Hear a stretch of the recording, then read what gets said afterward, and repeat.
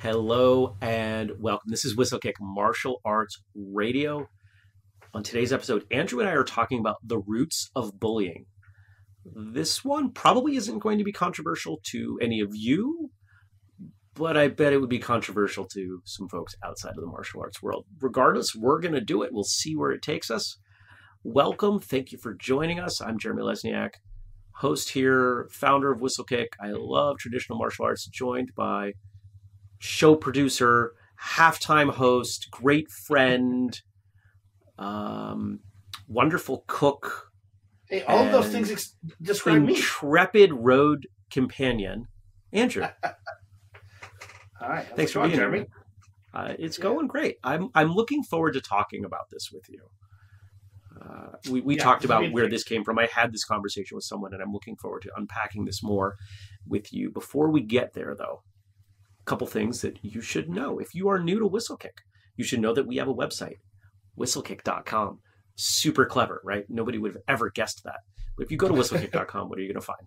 You're going to find links to things that we do, like Martial Journal or Martial Summit or martial arts teacher training and certification courses we offer, MATIC. But you're also going to find a variety of apparel, training equipment, training programs, and so much more at whistlekick.com. You can use the code podcast15 to save 15% on any of it. So go check that out. Now, if you are not new to the show, you know that we have a separate website for Whistlekick Martial Arts Radio, and it is whistlekickmartialartsradio.com, because once again, we want to make it really hard for you to find things. If you go over to that website, what will you find there? You'll find some things that you would expect, like show notes and the ability to play every single episode we've ever done. But you'll also find a way to leave us a tip if that is of interest to you. Sign up for the newsletter. We've got some of these episodes sorted out in categories and tags and things. So if you want to dig around and find certain content, we've made that as easy as we can. And why do we do all of these things?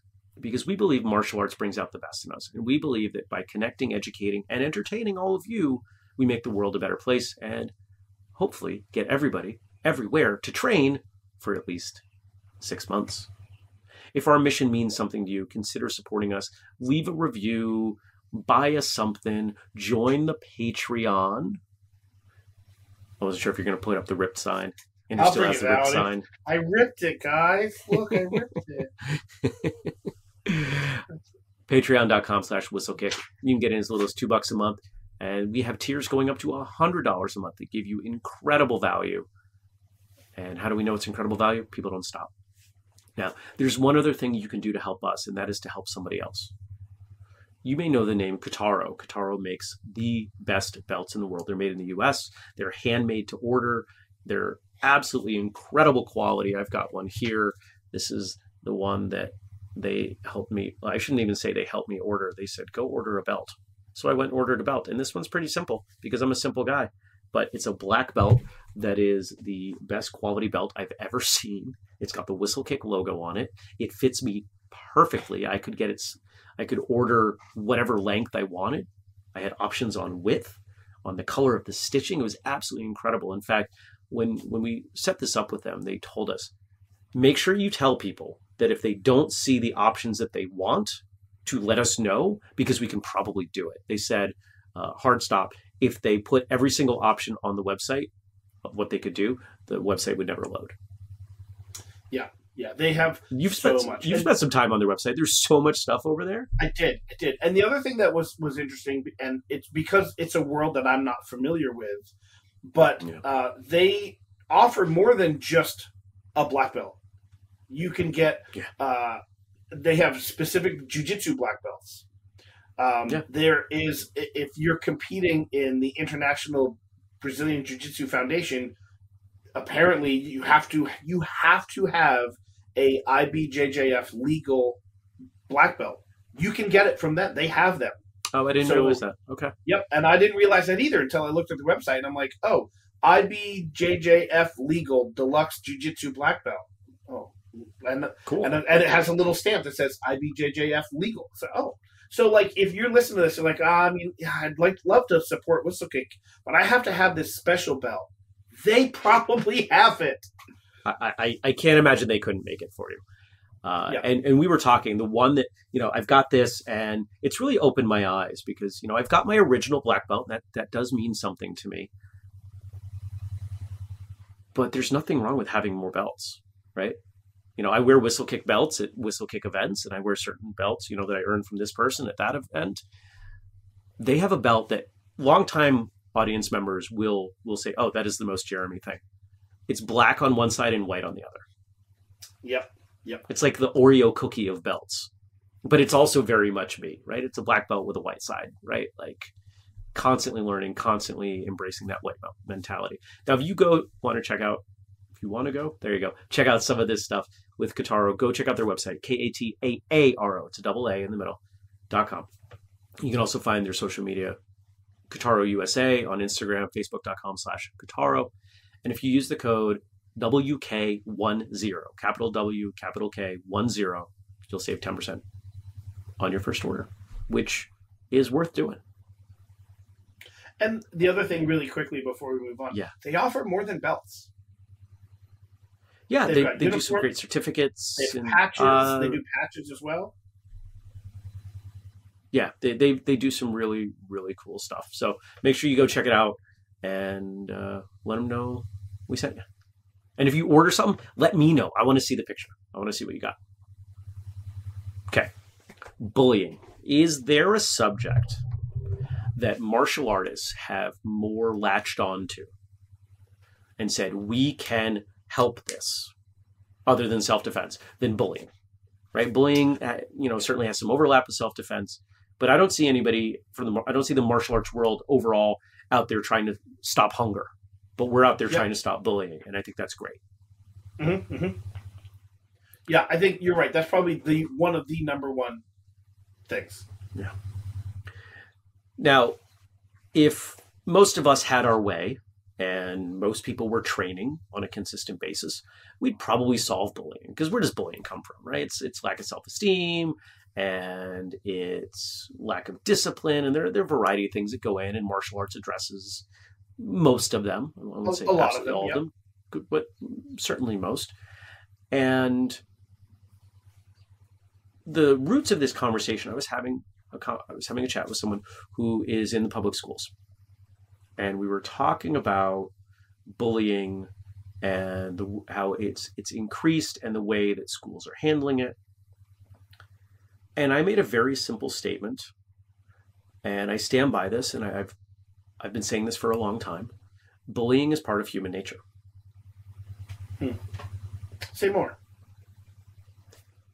It's part of social structure, right? If you watch, you got a new puppy. If you haven't already seen it, it will happen that your two dogs will jockey for position. Anybody who has watched a group of dogs knows that one of them is if you want to use the term alpha, the big dog there, regardless of size, is the boss. Mm-hmm. You know that in any family, there is one person that's in charge.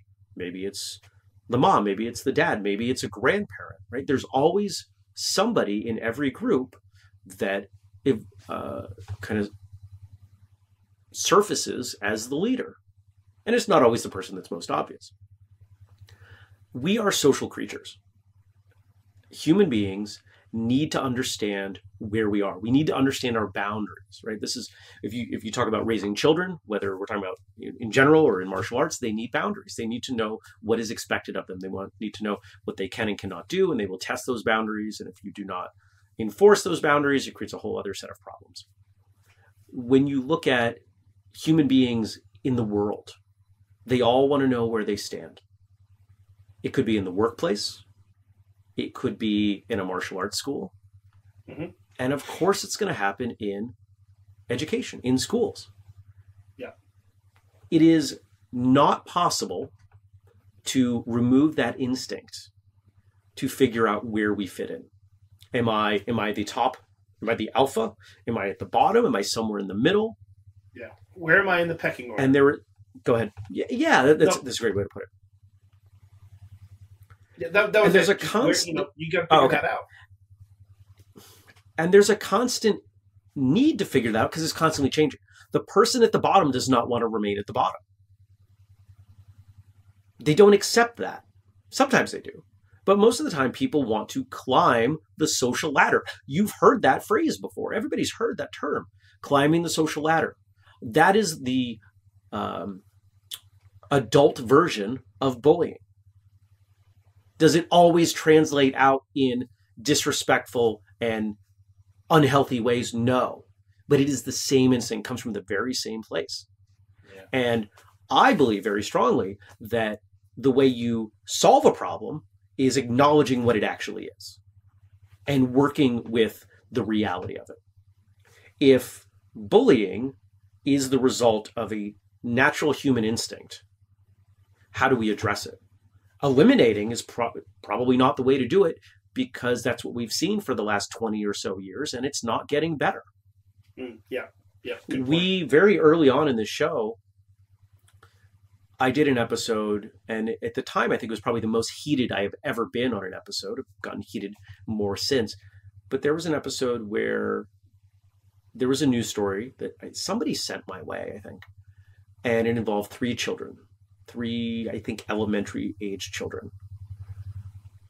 One who was a known bully, one who was a known victim of that bully, and one who was actively training in some manner of martial arts. Teacher had left the room or something. I forget what the specifics were, but the bully was harassing the victim, and the kid who did martial arts heard a knife open, and he intervened. The kid absolutely had pulled a knife. And so the kid with the martial arts background did something about it. He addressed the situation in the way that I think most of us would agree it should be addressed. He used physical force and nobody got hurt, but he was still expelled from the school. Now, here's my issue with that. I fully understand zero tolerance. We don't condone violence. Sure. What's the alternative? Yeah. Would it have been better if the bully had stabbed the victim? Would that have been a better alternative? Who wins in that situation? I would argue it's worse, a worse outcome for all 3 of them.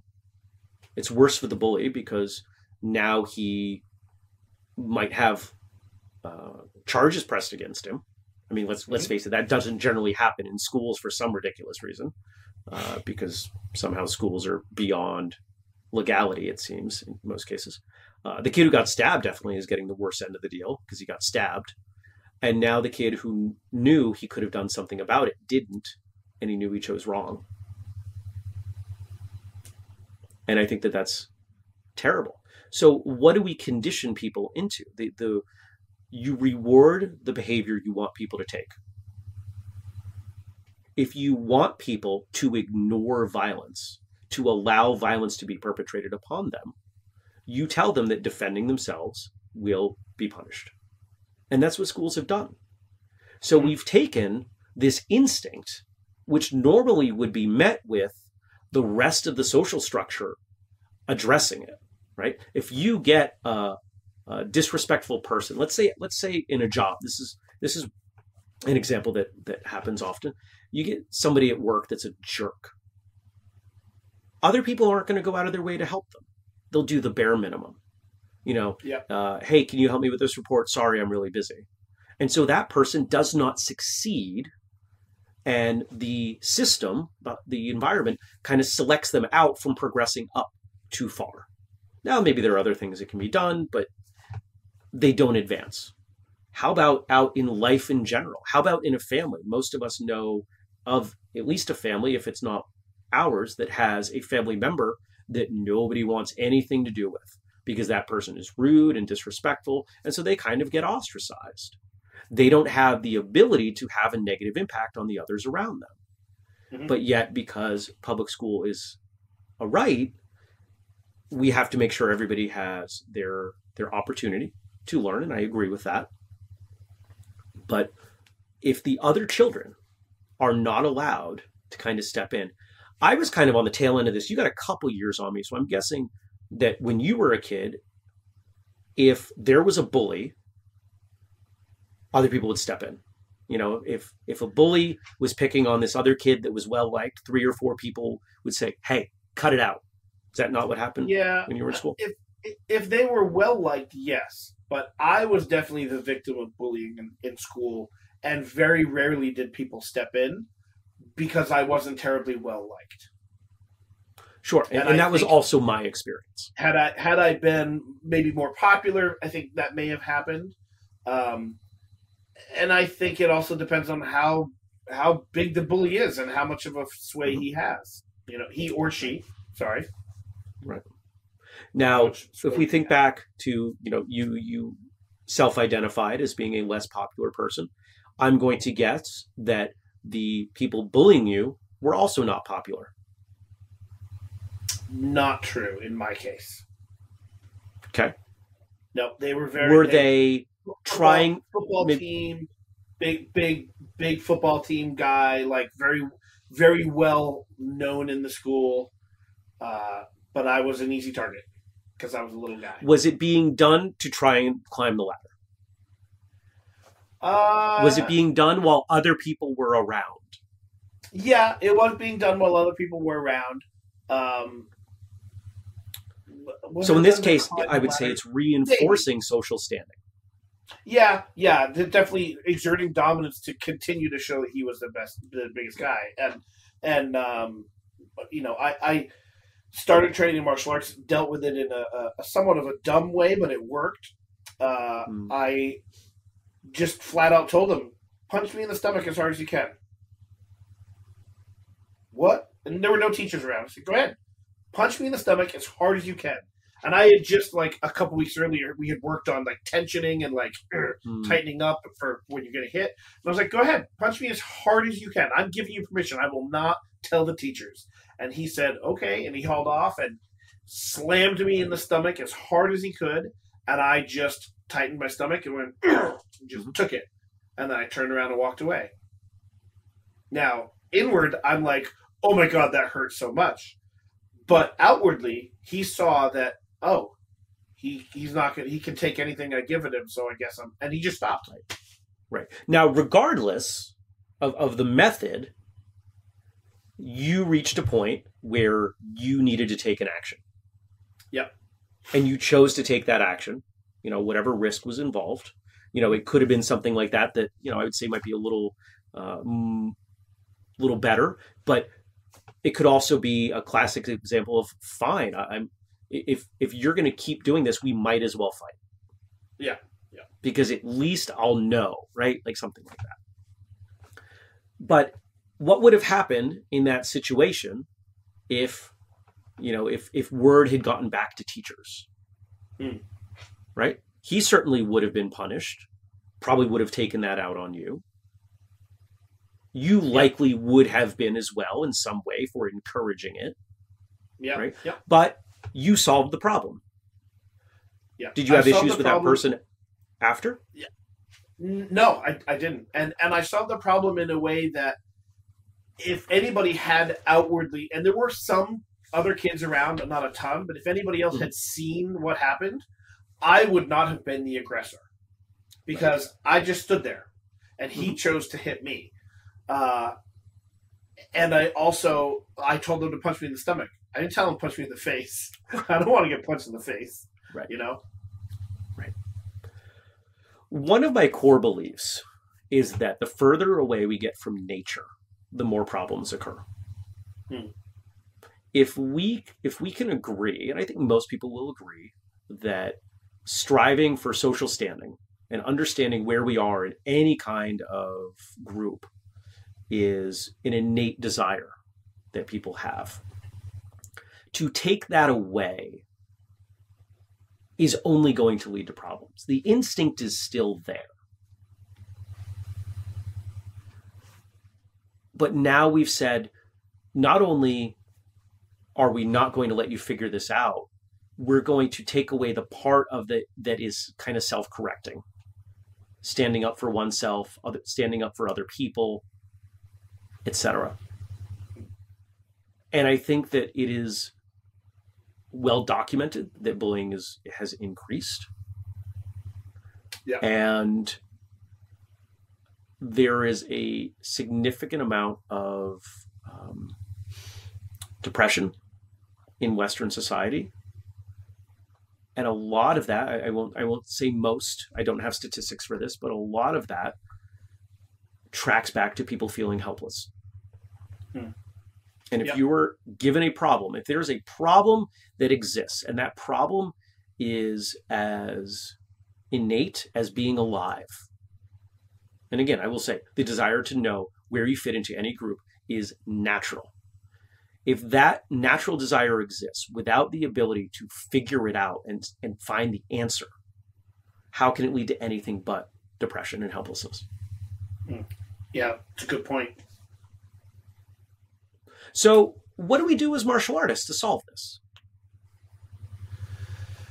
So if the root of bullying is wanting people to climb the ladder, exert a pecking order, I think as educators, whether it be in a martial sense or in a school sense, it's making sure that everyone knows you, like I'm the teacher, you're all the same.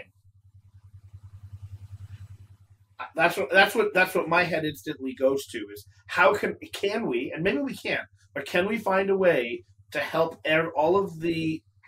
everyone that's being taught? There is no hierarchy. Now, within a martial arts school, that's incredibly difficult to do because we are, from the get-go, most, though not all, most martial arts schools have a belt ranking system, and this person is quote-unquote better than you because they have a higher rank. But I also don't know that a ton of bullying is happening in martial arts schools, because if it does, it gets taken care of pretty quickly. But in a public school setting, obviously that's not the case. And so trying to find a way to exert that I, as the teacher, I'm the person at the top of the food chain, and you guys are all the same. But here's an example that sure. I will give where it happened. And I started teaching high school back in the early 2000s, and I was teaching at a private high school. Mm-hmm. And the private high school had a dress code, and for the boys, it wasn't uniform. It wasn't you had to wear the exact same clothes, but the dress code for the boys was you had to wear a collared dress shirt, and you had to wear a tie. You had to wear dress pants. You couldn't wear jeans. And for the girls on campus, you were required to wear a collared blouse of some sort, or a dress, and there was rules on, how long it could be and stuff like that. Sure. And I went to a public school, and I thought this was dumb. I was like, I grew up in a school where you could wear whatever you want. That's part of your individuality. And I was like, this is dumb. However, I'm teaching here, so I have to adhere to the rules, and I'm going to do that. And there would be days that would be, quote, dress down days. And you could pay $1, and you could dress in whatever you wanted. You could wear jeans, you could wear T-shirts, you could do whatever. And that money was usually collected for some sort of charity. Mm-hmm. And the difference in how the children acted on dress down days was very different from how they acted during a regular school day. So I thought a lot of, did you say how come or how so? How so? How did they act differently? They were more talkative. They were more rambunctious. And it was very noticeable that there was a difference when you were teaching on a dress down day than when you were teaching on a regular day. And I thought a lot about why that was. And you identify as male. When you were a kid, when did you, as a boy, have to wear a shirt and tie? Sports games. If we had a soccer game, if we were away. Okay. When else? That was my bar mitzvah. Okay. School dances. Okay. There's two more that always come up for people if they happen to go to them: weddings and funerals. Oh. Okay. Yeah, I didn't do any of those as kids. Yeah. But those three things, weddings, funerals, and church, Yeah. are the three typically where you have to dress nice. And for boys, it's shirts and ties, right? And not always. I know that I'm making a generalization. Yeah. Certainly, No, that there are makes weddings sense. you can go to where you can wear jeans and t-shirts, so that's fine. But you dress up when it's a formal, fancy occasion. Yeah. For you, you mentioned bar mitzvah, a formal school dance or whatever. And when you were in those environments, you are expected to behave. And you are expected to behave in a different way. You're saying there's actions that correlate with wearing that uniform. Correct. Much like in martial arts. Exactly. And so when these kids were in school on a regular school day, when they had to dress up nice, they acted in a slightly better way. They were not as disruptive. And when they had a dress down day, it was like, release the hounds, they do whatever they want. And it made a difference. And so that is one way that this particular school chose to show, hey, everybody's the same. Everybody has to wear a shirt and a tie for the boys. My daughter now goes to a school where they do have a uniform. And so everyone is pretty much wearing the exact same thing. And it helps to show all of the kids that you're all kind of the same. Yeah. It gives them common ground. We're all here for the same reason, same place, roughly the same clothing, same classes. And instead of reinforcing the differentiation, because I went to public school, you went to public school, how you dressed was significant. What you wore was a huge component of whether or not you were popular. Yeah. I am going to suggest that this problem doesn't get better soon. That especially if we look at public school, we are so far off, let's say, natural, that it's going to take some real problems. More so. I mean, we're seeing the problems. I'm not going to name them, but we are seeing problems that are the result of this on a frequent basis. But it is my hope that someone eventually will do the research and correlate, oh, wait a second. Here are the differences between what happens coming through public school with these things, and this is what happens coming through private school or homeschool with these things. Let's look at what's different. Oh, maybe we need to make a change here. And I want to be really clear. It's easy to look at what I'm saying and say, Jeremy's in favor of bullying. It doesn't matter if I'm in favor of bullying. Bullying exists. It will always exist. It is hardwired into our humanity.